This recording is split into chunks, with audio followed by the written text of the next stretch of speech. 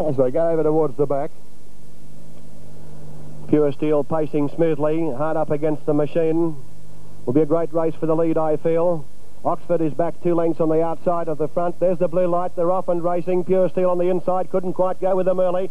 Magic Embrace broke very fast. Drive straight towards the lead, and so does Marac, and then Lincoln Jet followed by Magic Embrace now. A length and a half to Pure Steel. Fourth, and Satinover goes up on the outside of Pure Steel. They were followed by Rio Butler, and then Remit through the middle, followed by Timely Hostess, Sunray, and Oxford at the rear. Racing around towards the top of the straight the first time, and the leader Marac shows the way from Lincoln Jet on the inside of Magic Embrace. Satinover thundering up 3 spiders wide now, going up to challenge the leader.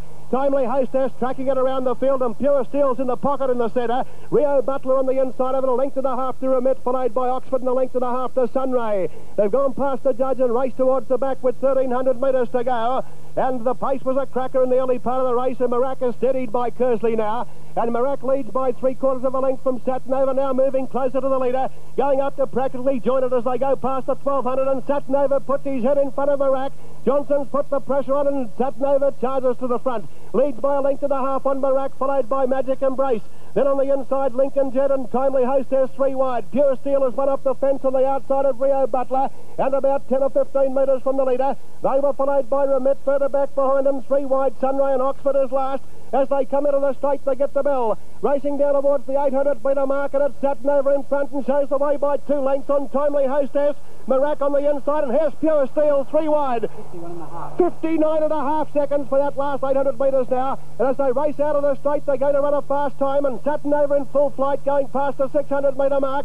Leads by a length and a half on Marac, and Pure Steel setting sail after Satinover. Timely Hostess is running fourth on the outside of Lincoln Jet, and Magic Embrace and Rio Butler. In the back, 450 to run. Satinover leads by just over a length on Pure Steel. The 2 champions look to have the race between them. A length and a quarter back behind them, Marac, followed by Lincoln Jet in 4th spot, starting to run on. Then Rio Butler and Timely Hostess. Off the back, racing past the 250, Satinover by 3/4 on Pure Steel.